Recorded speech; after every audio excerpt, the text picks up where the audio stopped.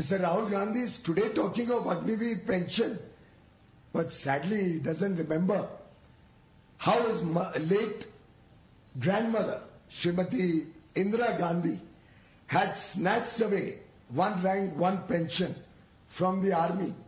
in 1973. He has totally forgotten to check the records how the Third Pay Commission in 1973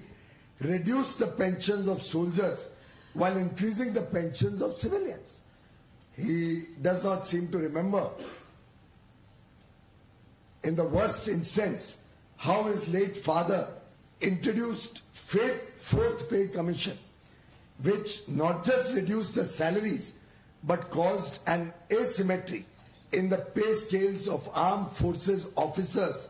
and their equivalent officers in the Indian police force. A family, a party, an India alliance completely bereft of reality and truth makes false claims on the floor of the parliament and completely forget about the Bhagat Singh Koshyari committee, which recommended and accepted the demand of one rank, one pension in 2011, and they slept over it from 2011 to 14, only to remember it as a last-minute gesture, hoping to get some votes in the interim budget of 2014, but never implementing OROP. It is the Modi government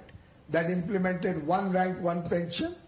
and is continuously every 5 years, including recently, the cabinet has accepted further revision